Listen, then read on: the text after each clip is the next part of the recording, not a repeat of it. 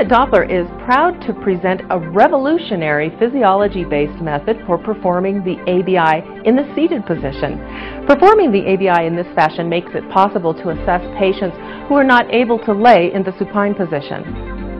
These patients may be physically disabled or wheelchair-bound. Patients with degenerative disease of the spine or severe back pain, patients with advanced cardiopulmonary disease, and orthopnea.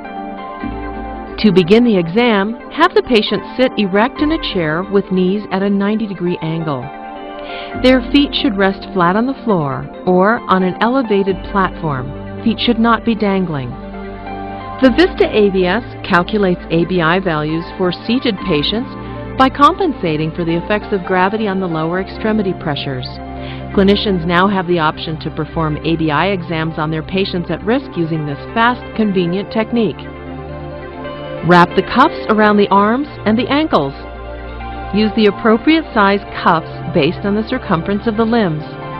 Using a tape measure or yardstick, measure the distance in centimeters between the middle of the arm cuff to the floor and the middle of the ankle cuff to the floor.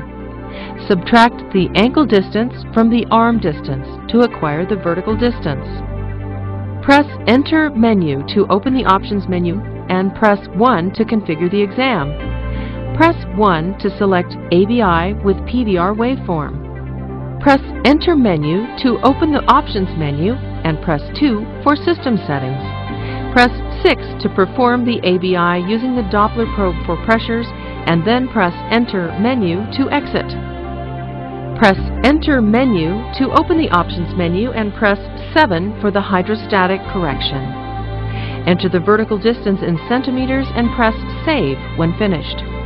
Start at the right brachial artery site. Apply gel to the right brachial artery site. Connect the hose to the cuff. Use the Doppler probe to listen to the blood flow. While holding the probe steady on the artery, press and hold Pump to about 20 millimeters of mercury above the occlusion pressure. Release Pump and the cuff will automatically start to deflate. Press Save when you hear the first pulsation return. If you were late pressing Save, adjust the pressure reading by using the up or down key as shown.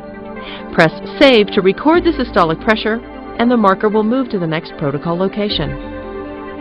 Now we'll obtain the ankle waveform using PVR. Move the hose to the ankle cuff and press and hold Pump to inflate the cuff to 75 millimeters of mercury.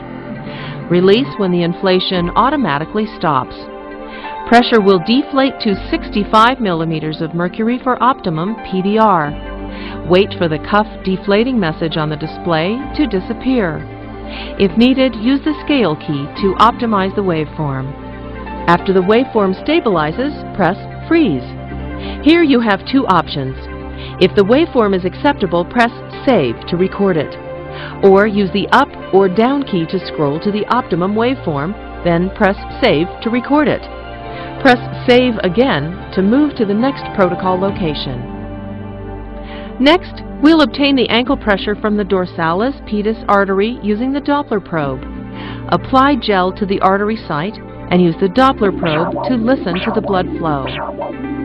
While holding the probe steady on the artery, press and hold Pump to about 20 millimeters of mercury above the occlusion pressure. Release Pump and the cuff will automatically start to deflate. Press Save when you hear the first pulsation return. If you were late pressing Save, adjust the pressure reading by using the up or down key as shown. Press Save to record the systolic pressure and the marker will move to the next protocol location. The Vista AVS makes the hydrostatic correction based on the vertical distance entered prior to obtaining pressures. The corrected values are displayed. After completing the exam, press Print and apply the adhesive-backed labels with the exam results onto the report form.